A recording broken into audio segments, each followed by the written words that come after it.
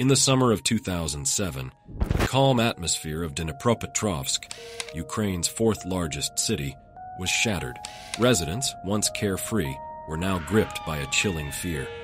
Over the course of 21 harrowing days, 3 local teenagers launched a killing spree, taking 21 innocent lives. The horror didn't stop at the crimes themselves. The trio documented their actions in what are now considered among the most haunting videos the internet has ever seen. Today, we take a look at the gruesome story of the Dnepropetrovsk Maniacs.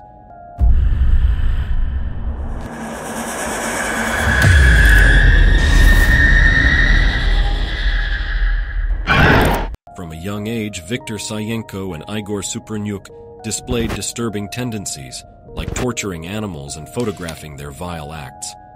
Alexander Hanzha, initially a bystander, soon became an accomplice.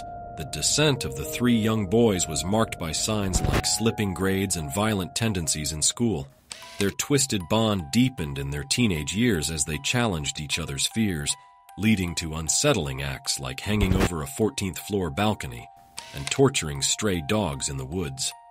The Dnepropetrovsk Maniacs' reign of terror began on the evening of June 25, 2007.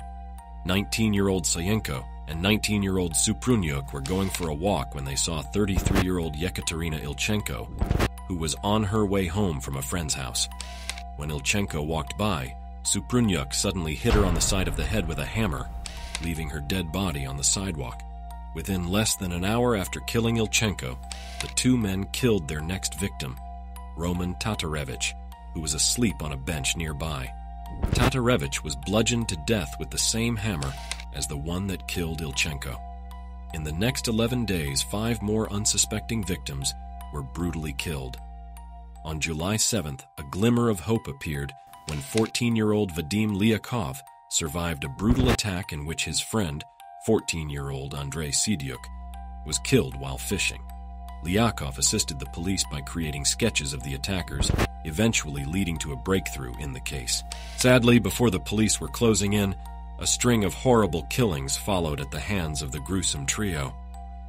Since murder wasn't enough, the maniacs started to capture their horrifying deeds in homemade snuff films. The most notorious video was called 3 Guys, 1 Hammer, and was leaked onto the internet.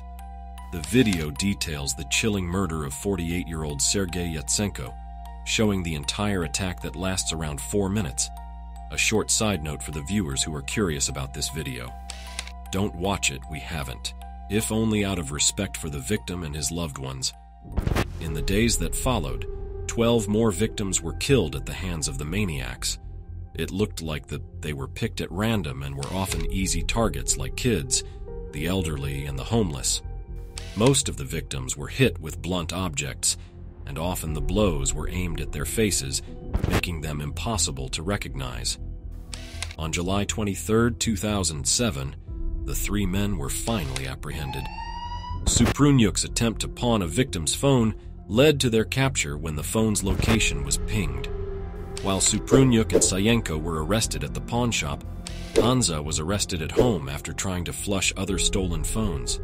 At their trial, the evidence was overwhelming, showcasing the blood-stained clothes of the suspects, over 300 photographs, and 2 disturbing videos. On February 11, 2009, the court of Dnipro, chaired by Judge Ivan Senchenko, found Sayenko guilty of 18 murders. Suprunyuk was found guilty of 21 murders. Since Ukraine has not carried the death penalty since 2000, they both received a life sentence. Hanzha, believed to have only filmed the crimes, was handed a 9-year term for 2 robberies. Today, Suprunyuk and Sayenko are still alive and in jail. Hanzha was freed from prison in 2019 after serving 9 years. He is now married with 2 kids. Thanks for joining us for this chilling tale of the Dnepropetrovsk Maniacs. Share your views in the comments and please like, subscribe, and hit the notification bell for more stories about serial killers worldwide. You can also check out our other videos for more intriguing stories. Until next time, and stay safe.